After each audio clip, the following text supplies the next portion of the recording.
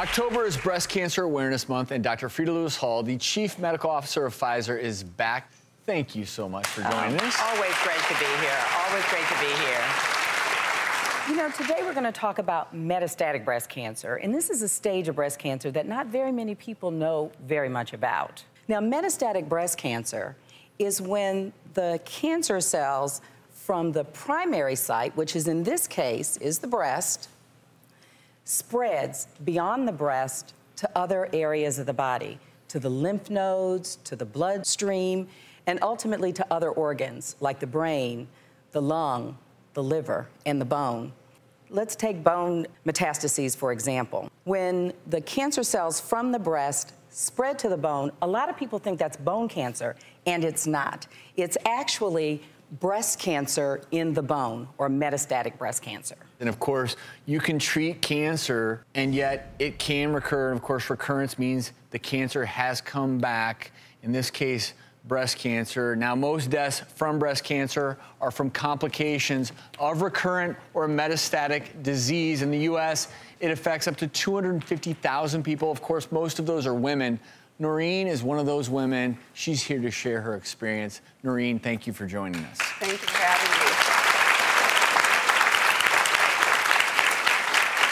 Tell us a little bit about your experience. Well, 13 years ago, I was diagnosed with stage 1 breast cancer. It was a very small tumor. I had a lumpectomy, and they said there was a 96% chance it wouldn't come back. 2 years later, it came back into my bones and into my liver.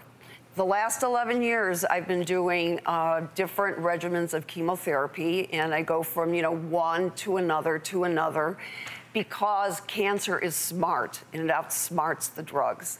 Speaking of metastatic disease, the median survival for metastatic breast cancer, it's 3 years. You're still here. And explain to us, why that is. Well, I was very lucky to be accepted into a phase 1 drug study. And I am taking a drug that is working. It has stopped the growth of my liver metastasis. And you know all the side effects from chemotherapy. I don't even have to go, I've had them all. And so I'm thrilled that I was able to get onto this study. And this past May, my daughter graduated from college, and I was there.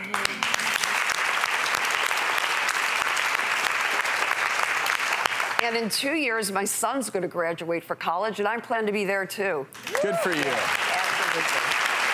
Now, I know you have seen a lot and heard a lot over the last 13 years.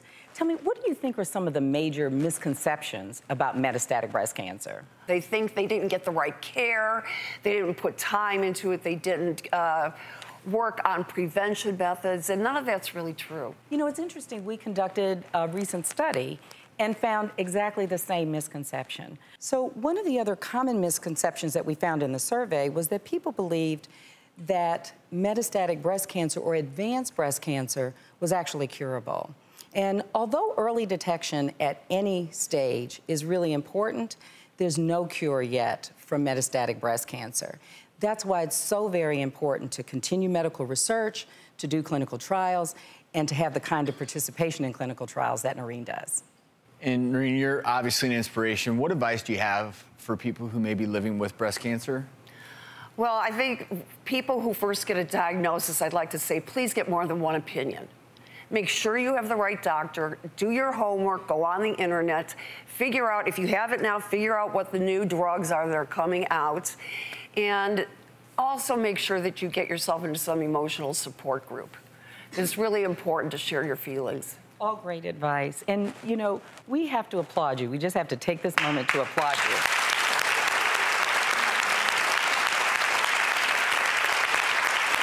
And not just for your courage with your own diagnosis, but also because the advocacy you have done on behalf of looking for a cure for metastatic breast cancer. You established Stand Up to Cancer and a foundation that has raised millions of dollars towards cancer research. So, job well done.